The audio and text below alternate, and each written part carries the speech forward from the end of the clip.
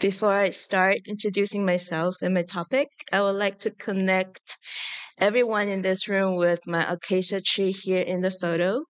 This is my ceremonial space in Taipei.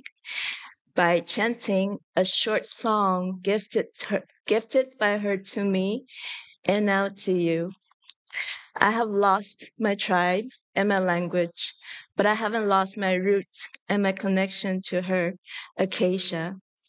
There is only one word in this chant, Ina. It's the only Taiwanese indigenous word I know that has been spoken by my ancestors. It's the word for mother. And so if you would like to, please repeat after me, Ina. Okay, and if I may, I will start chanting, and my wishes is that you can feel her through me. Ina naideo.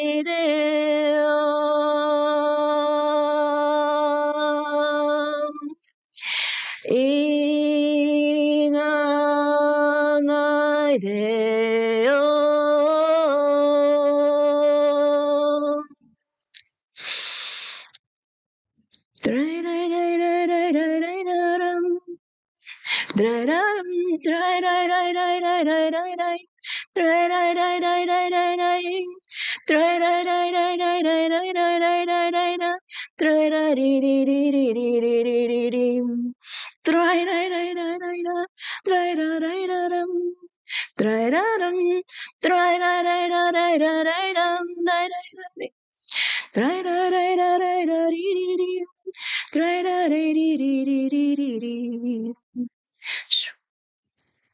Okay,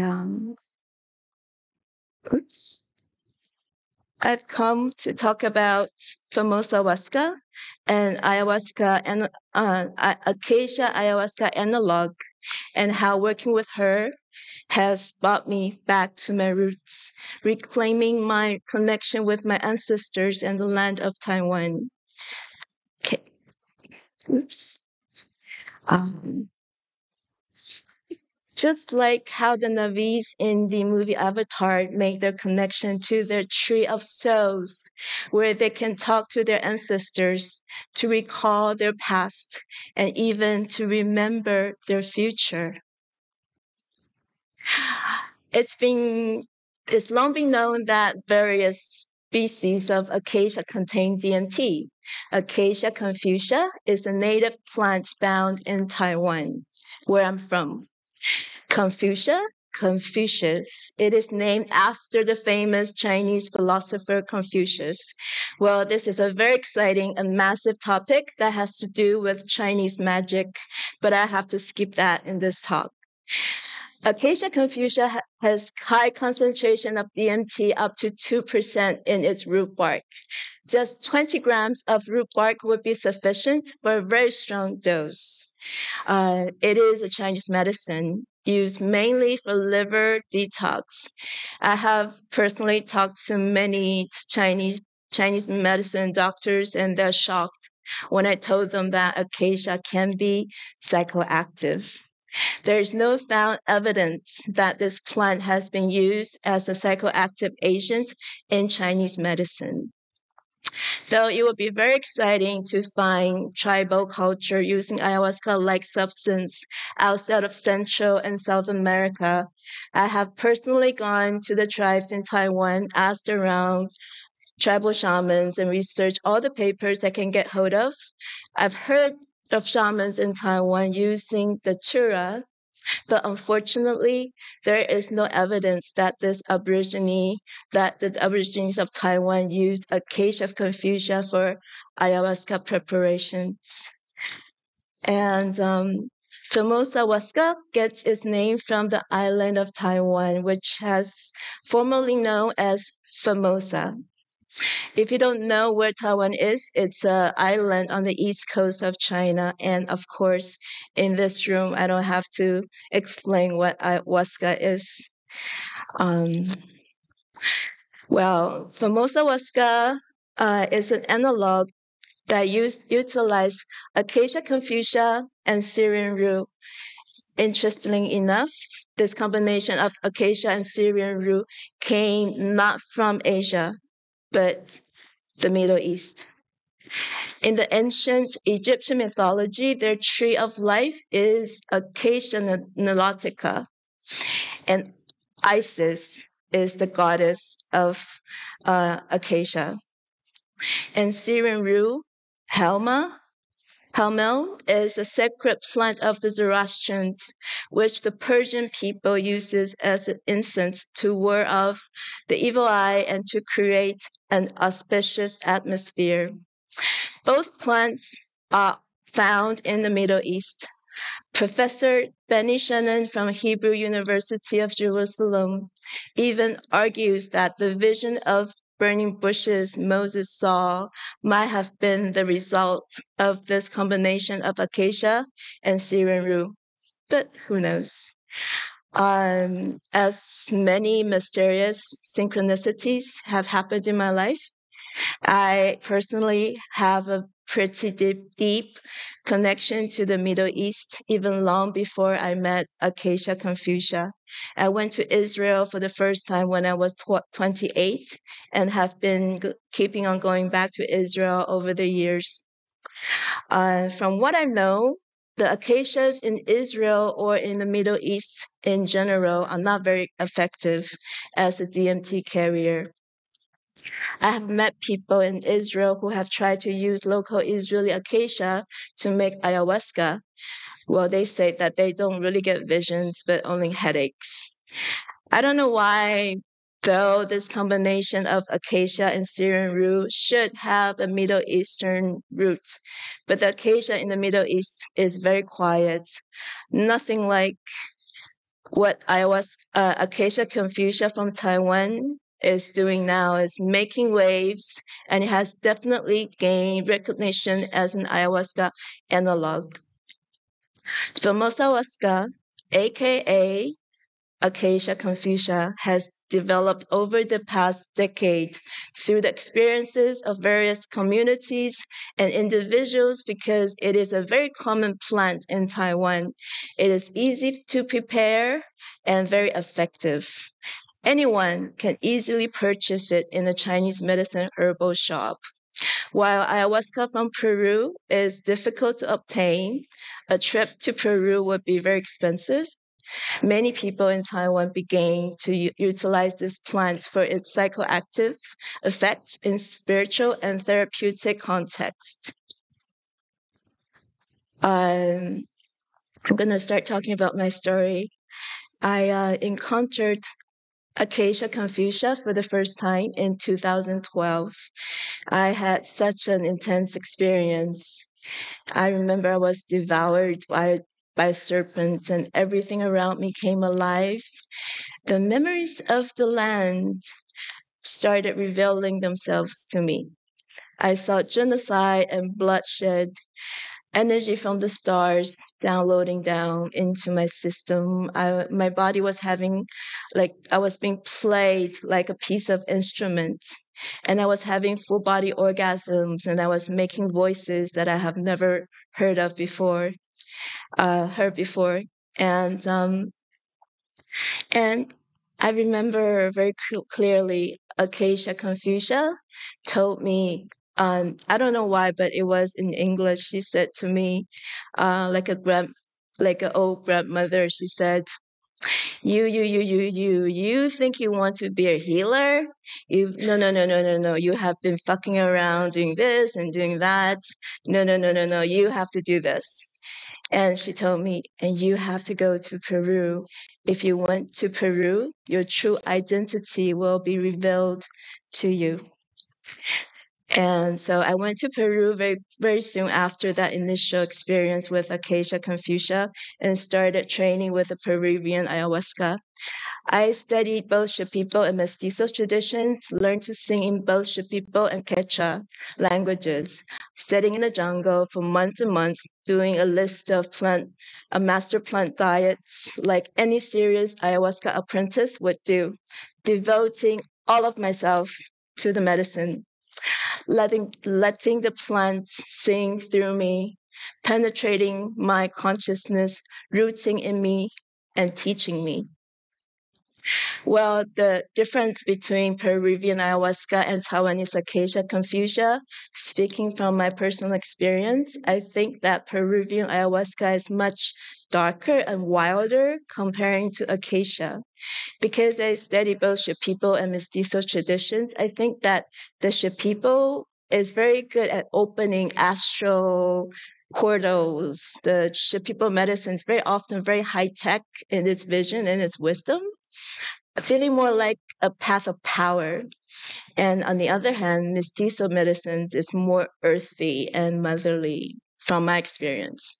And Acacia Confucia is much more elegant and magical in my experience working with her. Acacia is definitely an ayahuasca experience, but the character of the plant is different.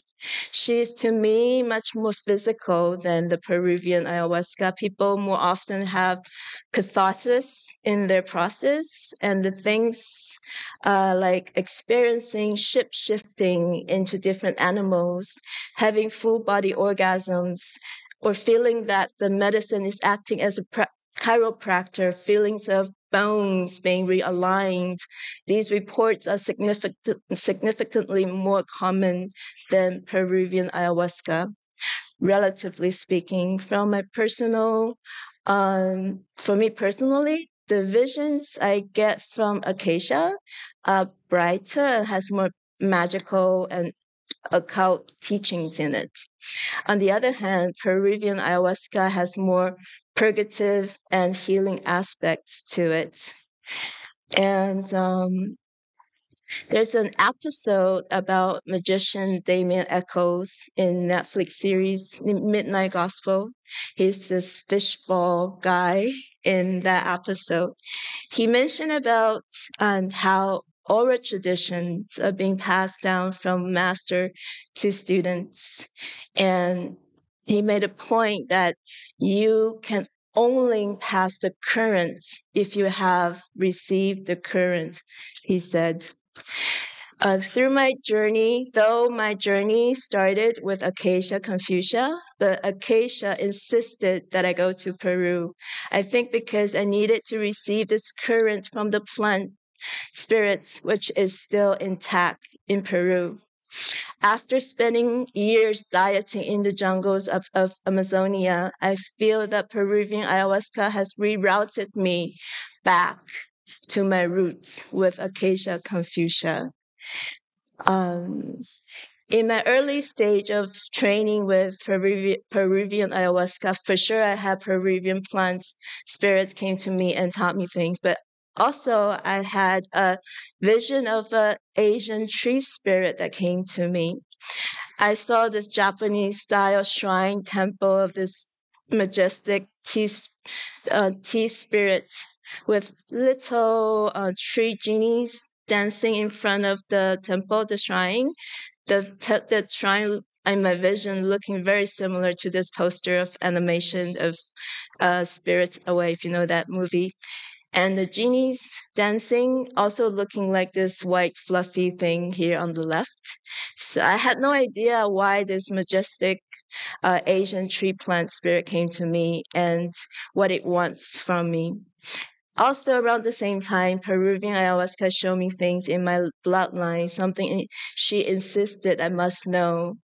I must find out more information about my ancestors, knowing where I'm from, my roots. So I went home and started digging. Anyone who has dieted the plants in the jungle would know that the real lessons begin after the ceremony and long diets in the jungle have ended.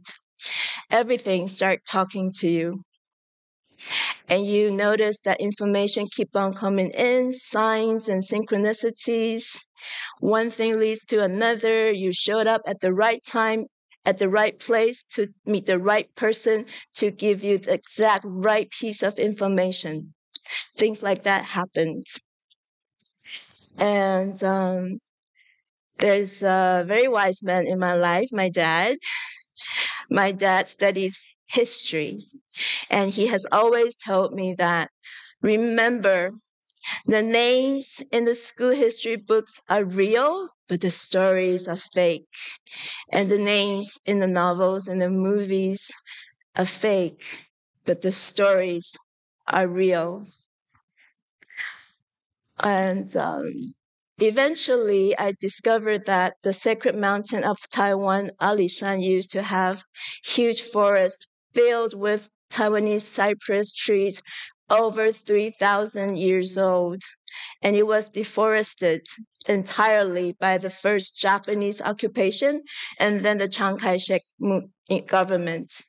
Can you imagine an entire forest filled with majestic trees over 3,000 years old?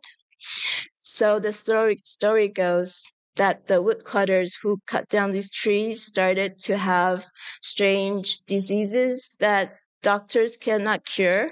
Even the rice that they cooked became red and uneatable. Eventually, they had to call a shaman from Japan to perform a ritual to release the anger of the cypress trees spirits. There's now a monument on Alishan, literally called the one on the right, a tree spirit monument, which was made after this incident.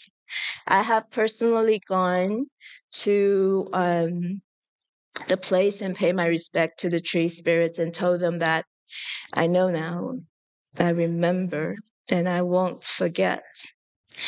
I believe it was these 3,000-year-old Taiwanese cypress trees who came to my vision in Peru and guided me to discover their story.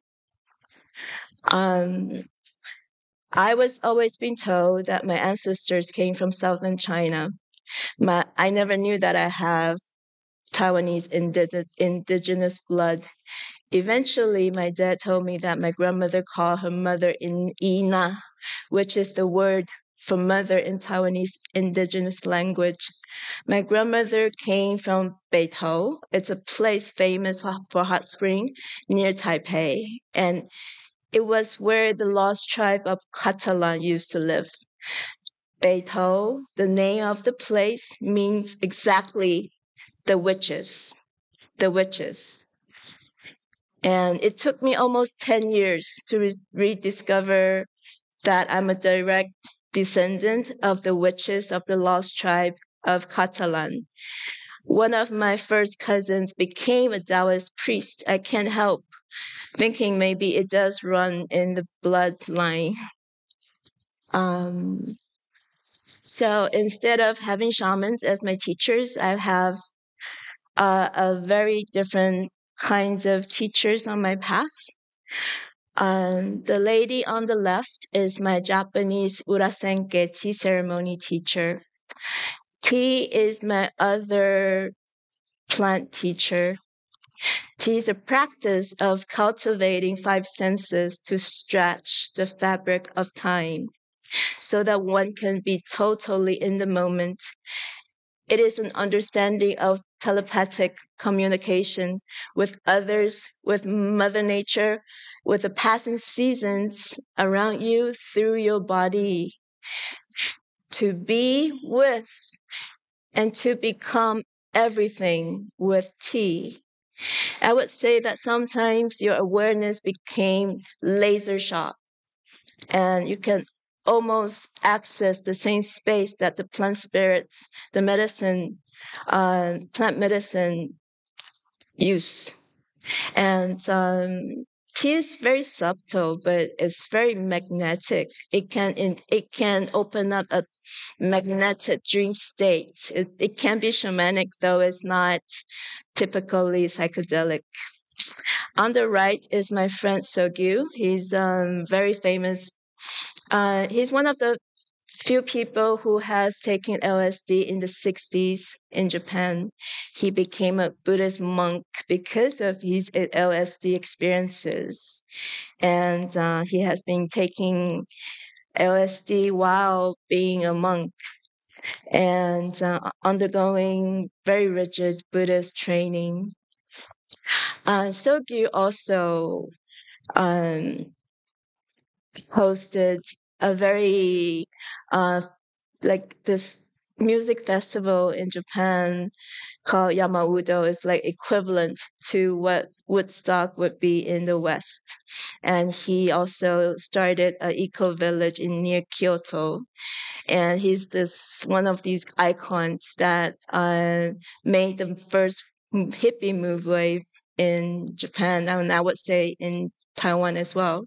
I mean, in general, in Asia, and we often exchange insights and about many things. And we talk about his experience learning Zen, like going through these koans. Yeah, like you have to answer questions like, bring me the universe, that kind of stuff. And he's taking LSD while immersed in these very high level Zen Buddhist training. So it's very interesting talking to him. And and he told me that he doesn't need to take LSD anymore because it doesn't affect him at all anymore. And so so these people became my teacher on the path. And I remember asking Sogyu, like, why some people became better after having psychedelic experiences, but some people became even worse. And he said that because one needs guidance, and that's why he became a monk. And I believe that's why I needed to go to Peru, because I needed the guidance of Peruvian ayahuasca to carry this current. And Sogyu also said that he noticed that the monks who has had psychedelic experiences navigate through darkness much better than those monks who hasn't had any psychedelic experiences. So overall, in conclusion, my journey has been profoundly influenced by many cultures and traditions, and also because I'm a traveler, and and I believe that this wave of Acacia Confusa is getting her momentum and beginning to form a new psychedelic culture from Taiwan, and maybe it will even spread to China and to the world. Thank you.